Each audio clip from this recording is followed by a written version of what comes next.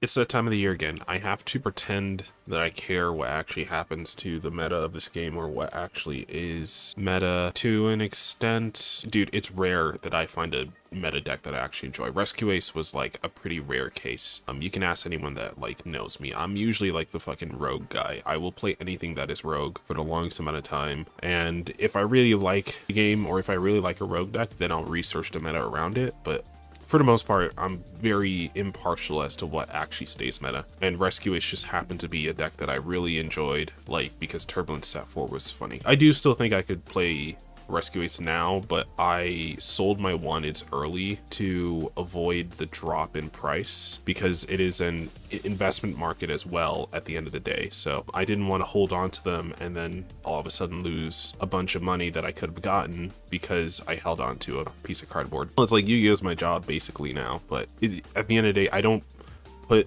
my pride over my actual card investments. If anything, if wanteds get any lower, like this list actually hits wanted, I'll definitely get back into them, but just so I can play Rescue Ace again. But otherwise, I'm waiting until the Megatins and then I'm picking up Rescue Ace again. What should be hit in this format? In terms of representation at events, you could argue that Snake Eye is tier 0. I just think this is one of the weakest tier 0 decks that we've ever gotten, because it's not oppressively unfair, and it being the modern game, we have a lot of answers for things. Now, that being said, starting with the ban cards, fuck a Flamberge. Get it out of the game. I don't want this card to continue being in the game. I think, like, there is an argument that, like, Snake Eyes, or Fire as a whole, has been severely overtuned in the past year, and there's no need for any more fire support. Like, once we got Promethean Princess, it was like, you know, like, did we take this shit too far? With Flamberge, it's a crazy resource loop that Snake Eyes gets because of this card, and it doesn't matter which variant you're on, whether it be pure Snake Eye or Fire King. And this is why Rescue Ace has a disadvantage compared to those two decks, because being able to actually resolve Flamberge Dragon in any given hand is actually insane, because Flamberge not just allows you to set up for going into Princess and then setting up, you know, Princess plus Ambler Whale or SP or Apo, but it also is an insane resource loop in terms of being able to get monsters back from either player's graveyard once per turn, and then it just allows you to get stuff back like IP, SP, just about like any monster in the game you can get back with Flamberge. And it's essentially, in the turn that it resolves, it's essentially a +3, because it gets you back the 2 cards that you used to summon it, which you weren't really going -4 anyway, and then you get back the link or possible other kind of monster that you want from your graveyard. Just during your opponent's turn, you get to summon it back. It's really crazy, and this is a card that makes Snake Eyes like really strong. The deck can exist without this card. Like, the deck can still play around hand traps. They may have to lean more into the Fire King side, but they can still play around hand traps. They can still make boards. It's just the game states that are created by Flamberge are just absolutely stupid, to the fact where they don't even need Omnis, they just need Flamberge to resolve.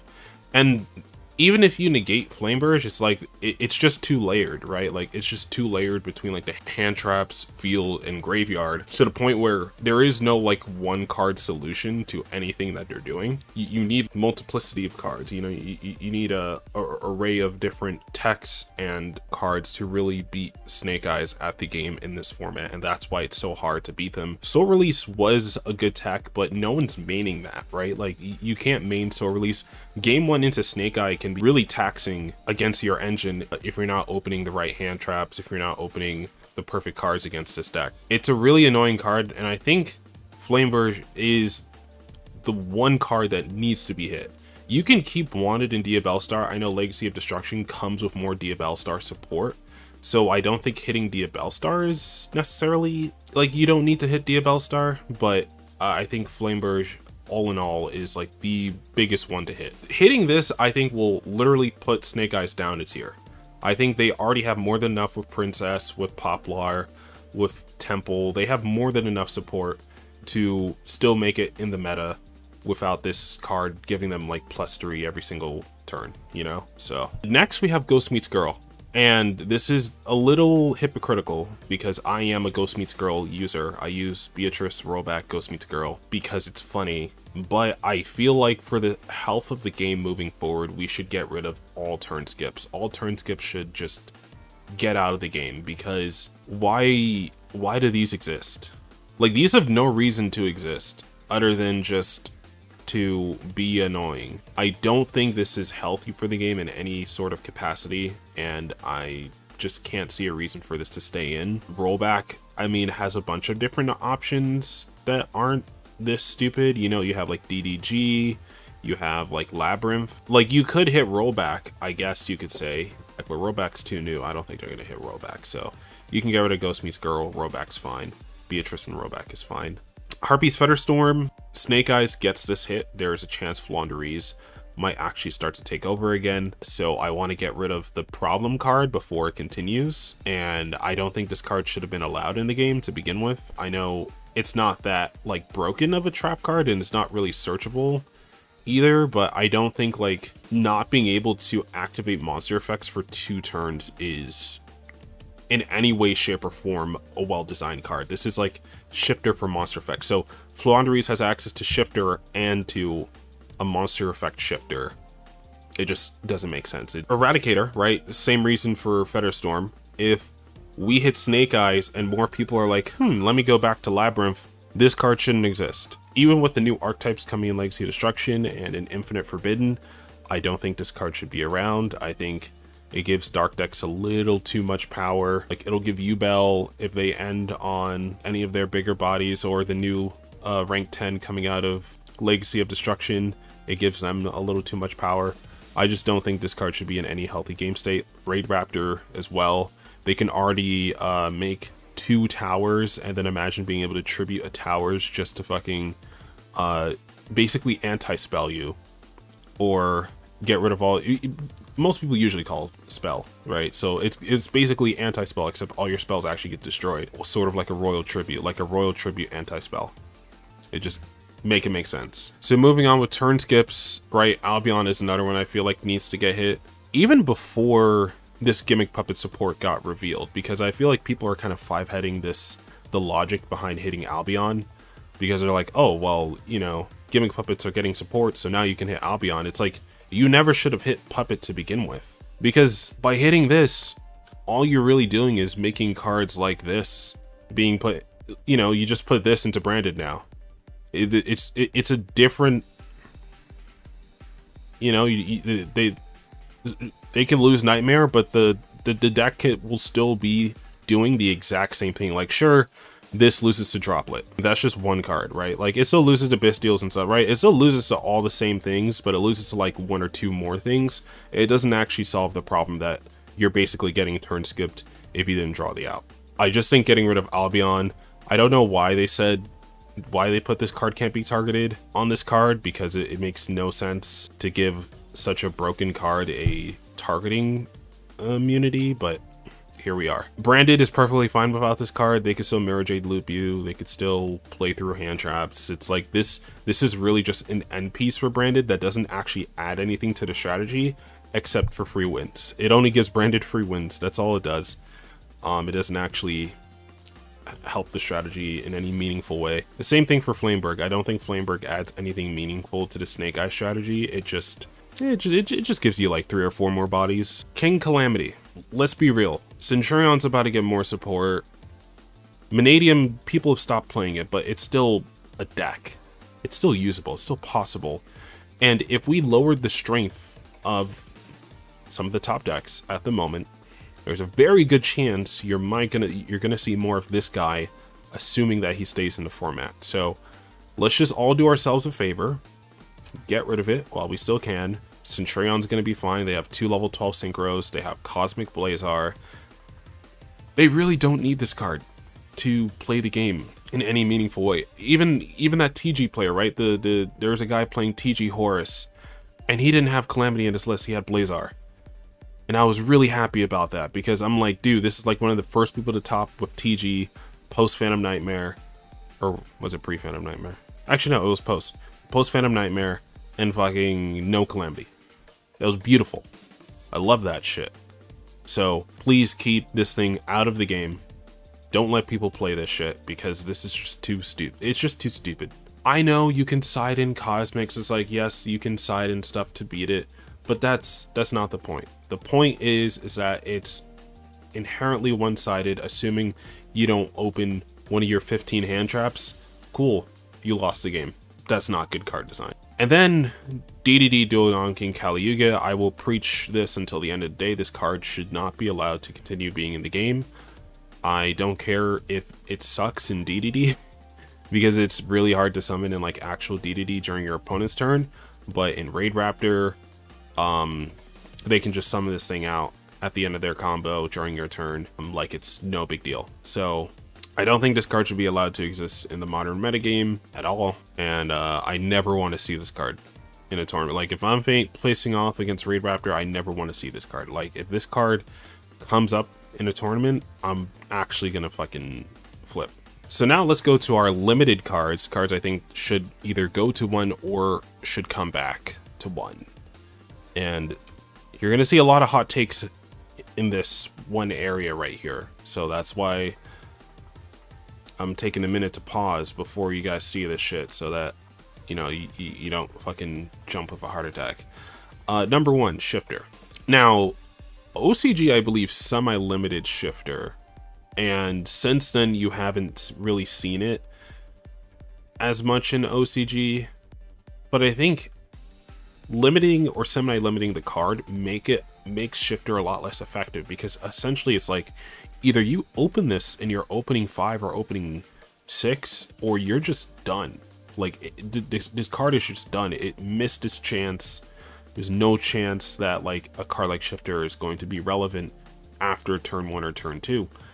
And I think by limiting the card, you will effectively remove people's want to use it. It's kind of like Gamma. It's like Gamma is still as strong as it was back in Super Heavy format, right? When it was like Super Heavies was the best deck. Super Heavy and Kashtira. When it was Super Heavy and Kashtira, Shifter was still one of the strongest cards in the game. Gamma was still one of the strongest cards in the game, and Gamma was the only way to beat Shifter. And since then, we've needed Shifter in the format because there's too many decks that rely on Graveyard. By banishing all that shit, you make those decks a lot less effective. So I think hitting Shifter now will be a good way to sort of balance things out, right? Like, you can ban Flamberge. I know some people are talking about ban Link Karibo, ban Original Sinful Spoils. I don't think those are going to get hit yet. I think if the deck is a problem without Flamberge, then you can still hit those cards, but let's see how the deck plays without Flamberge first. And let's just get rid of Shifter. It's a toxic card. I know I already banned Fetterstorm, so Flamberge's players are going to be crying. They've lost every floodgate now. I mean, they can still play DDG. It's not better in Flamberge's, but it's like a better card. It's a more consistent card going first anyway, because it's a lot more reactive, and it's harder for your opponent to like plan around. Like, your opponent can plan around a Shifter. It's hard to plan around like a fucking DDG at like the right moment. Once we hit Snake Eye, your job is no longer needed. Bystials exist for Voiceless, and I don't think the graveyard of Snake Eyes is still gonna be that crazy. But I mean, I can understand, right? Like, they still have a lot that they can use in graveyard. Like, maybe it could force people to play Macro instead of Shifter, and maybe that's a healthier design choice, because Macro, I feel, is more fair compared to Shifter. At least you can respond to a Macro, or you can like try to SP the Macro away compared to Shifter. Secondly, I would limit Snake Eye Ash. I think, yes, banning Flamberge should be enough, but I just want to make sure that this is not a tier 0 deck. All things considered, the deck is still hyper consistent, triple Wanted, triple Diabell, triple Bonfire, triple Poplar, and then the one Snake Eye Ash. I don't think anyone can really complain about that. If they are, I don't know what to tell you. Like, Ash is just too good. It's too good of a starter. Rescue Ace Airlifter and Red Dog had to get limited last format. Ash has to get limited this format. Ash is the card that does too much. And even with like the Fire King stuff, like dodging fucking imperms and all this and that, I think that will be a lot less relevant if I can imperm, let's say, a Diabell Star rather than a Snake Eye Ash, right? So then they can't Link Rebo and they can't Karen it. It's only once they get to the Ash that Ash is, you know, able to play around hand traps, only if they open it. But that would require, again, Bonfire or Original Sinful Spoils to already have resolved to get there. And by that point, if they have the Bonfire, I can just roll pretty early on, and then that significantly hurts the combo as well. I think Ash is definitely deserving of a hit on this one. It doesn't have to be banned. You can just leave it at 1 with all the consistency starters that have got hit to 1 recently. This would be a good call on Konami's part, just for the future of the game. Again, Snake Eyes would still be more than playable. It's still way too overtuned with all the fire support that we've gotten within the past few months. So we keep Snake Eye Flamberge in the game, right? Because we're not banning Original. I don't think we're banning Diabellstar, and we're definitely not banning Wanted Poster. I think Flamberge is the most likely, or Linkuriboh is likely too, but I think hitting Linkuriboh is stupid. It's only a problem card because of SP. Once you get rid of like what the hell Snake Eyes can do, it's like way less of a impactful card. So that's why I think getting rid of Linkuriboh this prematurely is kind of stupid. But yeah, if you keep Flamberge around, there are a few cards that I think effectively do the same thing, just for different archetypes. So if Flamberge is allowed to stay, you got to bring back Master Plan. If Flamberge's allowed to stay, you got to bring back Master Plan. Snake Eyes and Spiral kind of do a lot of the same thing, in terms of they will not be able to make multiple Omnis, just like Snake Eyes really doesn't really make Omnis. It's really just like a heavy amount of resources and good removal at the right time really could push a deck like Spiral back into the meta. And with Master Plan, even at 1, you know, the fact you can mill it, summon it back, and then like link it off, or like something simple could really go a long way for a deck like Spiral, even in this format. And I know Fiendsmith is about to come out, and 2 of the Spirals are Fiends, or Light Fiends. I don't know if they'd actually use the Fiendsmith combo. It would definitely be an interesting format if Spiral were to come back like right now. It would probably also take over the game, just real talk.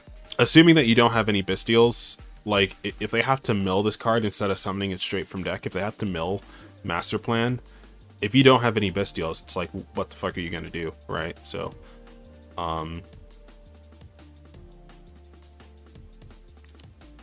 I think it may not be the smartest decision to bring Master Plan back, but I think it's okay for Master Plan to come back if you plan to keep the power creep that Flamberge has added to the game. Next is Block Dragon. Block Dragon is another one where I think Adamancipator gets to dig into this relatively easily with like Gallant Granite, assuming that they just get any 2 level 4s, and then Block Dragon, you know, you link it off or something, or synchro it off into a Baron, and then it gets to add you more rocks to your hand. I don't think that's inherently broken anymore. I think this can safely come back to like 1 or even like 2 or 3 copies and not really affect the meta at all. Because although Adamancipator does make Omnis, it does make negates. It makes, you know, Quakimeru Guardian, or basically all the Quakimerus. It makes Baron, it makes Crystal Wing, Dragite, it makes actual negates on board. We're still not in a point in the game where I think that's going to be very impactful. Hand trap, Adamancipator does still lose to hand traps at the right time. It's really only if they get lucky with their excavations and getting like Guardian or something that they'll be able to play through hand traps. But otherwise, I think Block Dragon would be just fine for the strength of the game as it is right now, assuming that you keep Flamberge. And the final card, assuming that Flamberge is kept in the game, that can come back is Magic Spectre Unicorn Kirin. And the greater Yu-Gi-Oh community has been kind of split on whether Kirin should come back, because a lot of people are saying, well, this isn't as broken as like anything Kashtira can do. And then there's the other half of people who are like, well, it's a pendulum monster. It doesn't have to be as broken. Its card mechanic makes up for the fact that it may not be as inherently strong as some of these other tech cards, or some of these other problematic cards, or somewhat problematic cards. I do believe Unicorn is essentially the same thing as Flamberge, right? You are setting up an interruption, right? Because Flamberge sets back the IP or the SP, and then it basically gets to revive it. Whereas Kirin can revive itself, assuming that you have 2 other pendulums, right? If you have a pendulum scale, Kieran can come back. Whether it bounces itself back to hand or whether it's by battle, it can come back. It's really hard to actually remove Kieran from field. And the fact that it has a cannot be targeted or destroyed by opponent's card effects, I even talked with a friend about this. I'm like, if they just remove that last sentence, this card would be perfectly fine. A lot of the new Magic Spectre support seems built with Kieran in mind, and yet Kieran has not come back yet. So I think this card is overdue for an errata. I think you just take out the part where it can't be targeted. The destroyed part, I think you can keep as long as you get rid of the can't be targeted part. Then, you know, I think that's more fair. The impermanent, you can fucking SP it at the right time. It's a lot easier to deal with if it can be targeted. It's very likely to come back, assuming that an errata is around the corner. Next thing is Zodiac Barrage. And this is one that I think is a more of a hot take. Dryden's still banned. Broad Bull's still banned. Why is Barrage still banned? Are you guys really scared of like Triple Zeus in this format? Are you scared of Triple Zeus still? I don't think anyone's scared of like multiple Zeuses on board anymore. I don't think Barrage really needs to stay on the list. This card can easily come back to like 2 or 3 copies and I think not even touch the metagame at all. And I think to mitigate that, you can put Zeus down to 1. I think that's a fair trade, because when you put Zeus down to 1, or Zodiac as a whole is a lot less effective, because their grind game, without Dryden, their grind game is just summon Zeus, summon 4, 5, 6 material Zeuses.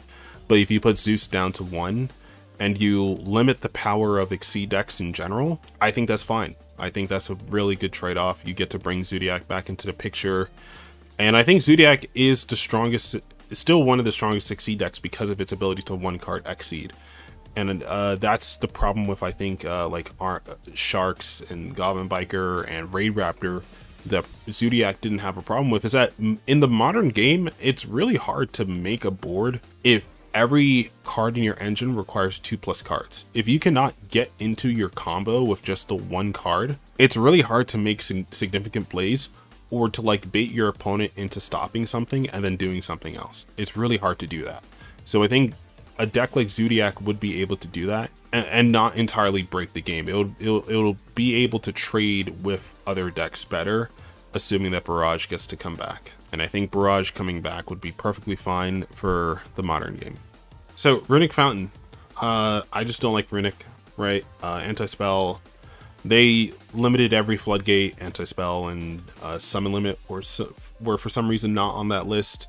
And now both these floodgates happens to be like 2 of the best floodgates in the format. So you know what to do, Konami. You give them the floodgate treatment. We got to call what happened last list with skill drain in every floodgate, the floodgate treatment. You give these cards the floodgate treatment. Here come the hot takes, a few more of them. Prinkid's Meow Mook. This can come back. DPE is no longer a card. Verde Anaconda is no longer a card. I mean, DPE is still around, but we have a Link DPE now. Verde Anaconda, it was like the last thing that you had to do. And in the modern day, I'm really interested to see how Verde Anaconda would do compared to like SP being in the format, because DP and SP are essentially the same card as a different extra deck type. So I don't know. I think it's okay to let Prank Kids come back with their little Battle Butler and such. I'm really sorry, but this, what do you expect tournaments to do without this thing? I just don't understand why this is still on the list. We've neutered tier elements to the point where we've gotten rid of the millers. That was supposed to be the trade-off, right? Like, we've gotten rid of the millers. Kikalos can come back now. You can bring Kikalos back. I don't really care. You know, make Reinhardt an actual starter again, and we can all go home playing the decks that we enjoy, right? Just make tier element a starter again. So make Reinhardt an actual starter again so that we can fucking... And I'm not saying like tier is bad right now. I just, you know, it's clear that like in the format, it's definitely a flawed deck, and there's a lot that like it can't do because Kikalos does not exist. So they have to rely on a bunch of random mill cards. They have to hopium on the fact that they may mill into a miller, into another miller that actually gets them into something, rather than just having something solid in the deck, and that, I think, really overcomplicated deck design, and really in a deck that I feel like should be more straightforward in what it wants to do. So that's why I think you should just bring Kit back to 1. Just allow the decks to have some lines, at least some generic lines, especially since you're about to reprint the Perlerino. I can imagine Kit Kalos being a great reprint in like Rarity Collection 2 or something. I can imagine, like, maybe the reason why they haven't shown off a lot of Rarity Collection 2 so far is because they plan to reprint a lot of cards coming back on the list. That would be an interesting thing for Konami to do. I don't know. And my last card for limited is MX Saber Invoker. I'm gonna keep it real with you guys. I'm not saying Dryden should come back, but I'm like, Goblins need something else, right? Like, that's why I'm like, Barrage or Invoker could be good, or even both. I don't think both would even break the game or anything. I would just like to see these cards come back into the modern game, just because it feels like a lot of decks just get to do so much off of their extra deck monsters. And the fact that, like, if you get drolled really early in your turn, there is seldom that Goblin Biker can do to really play around that. By giving them a card like Invoker, you can give them a stronger grind game and a better end board, because now it's like, then we can convert into like Zodiacs, or we can convert into a bunch of other monsters that can potentially help our strategy. I just feel like Invoker would really be fine in the game, and no one would really, there really wouldn't be any issues from this card existing. So I think Invoker can come back, because we know what deck's gonna, like, Goblin's the only deck that can play this, or Terra Top in something like Zodiac. So that's why I'm like, we can bring back the MX Saber Invoker now. So 2 ofs. Diviner. I don't think Voiceless needs to get hit yet. I'm gonna keep it real with you. Like, the deck is kind of goofy. The crazy amount of resources that they can keep while making their helmet board is great. I just think maybe small consistency hits. I know we're not really going to hit the engine now yet. Not at this point. Maybe later on down the line we may hit the engine. But Diviner needs... I think, like, we can afford to hit Diviner.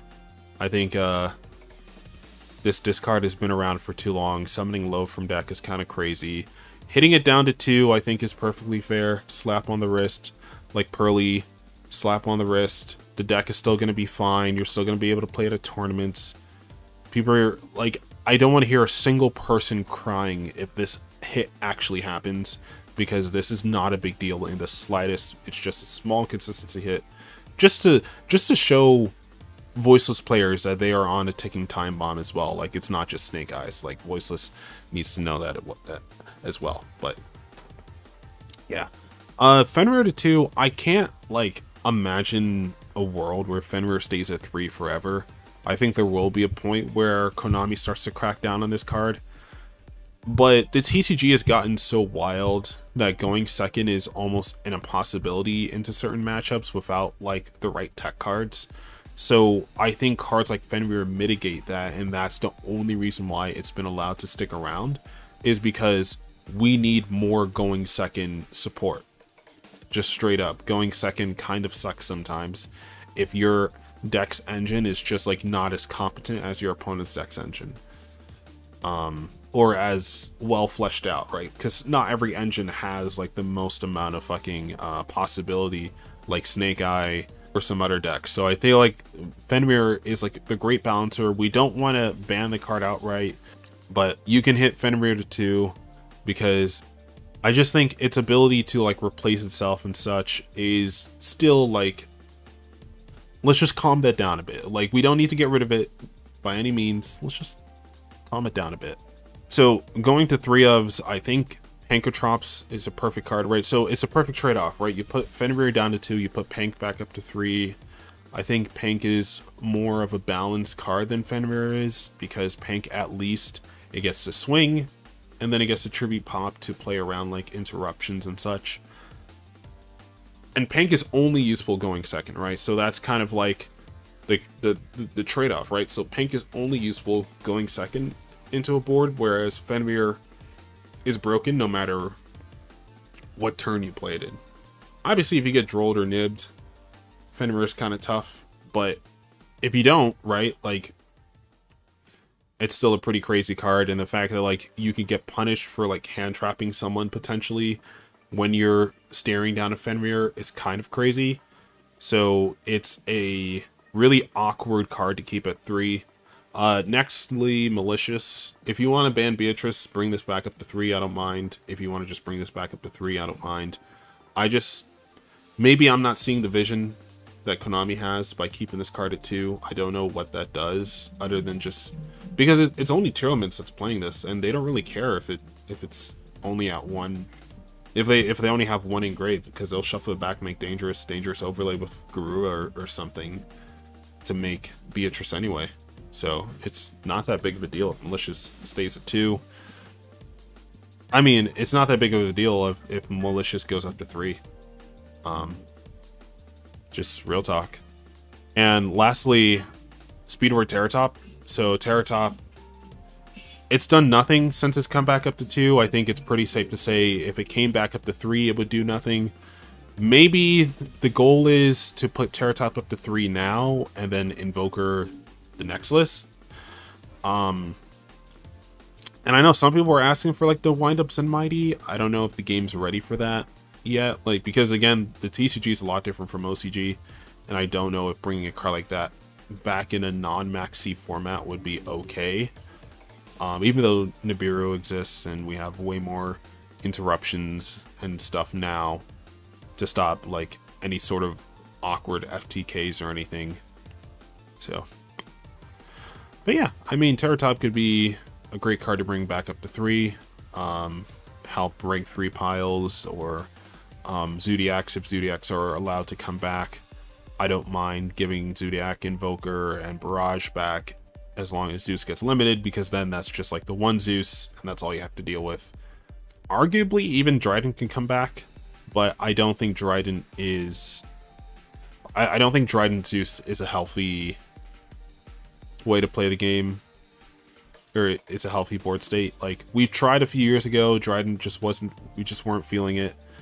But we also tried Snatch Steal a few years ago, and Snatch Steal got banned immediately. Now, Snatch Steal is not a big deal anymore, now that Isold's banned. So I'm thinking they may potentially experiment with bringing back Dryden, potentially. I don't know. You know, as long as SP exists, Dryden is, like, just not that big of a deal, I don't think. And, like, stacking all your Exceed materials on 1 monster that's a hard once per turn, and then, like, SPing that monster away is gonna feel, like, so good, right? So it's... I don't know. I feel like it's a newer format now. We can kind of get away with Dryden and with Barrage and with the Zodiac stuff coming back into the game. That's my very low quality ban list take. Please do not subscribe, but like and share the video if you liked it. And that'll be all.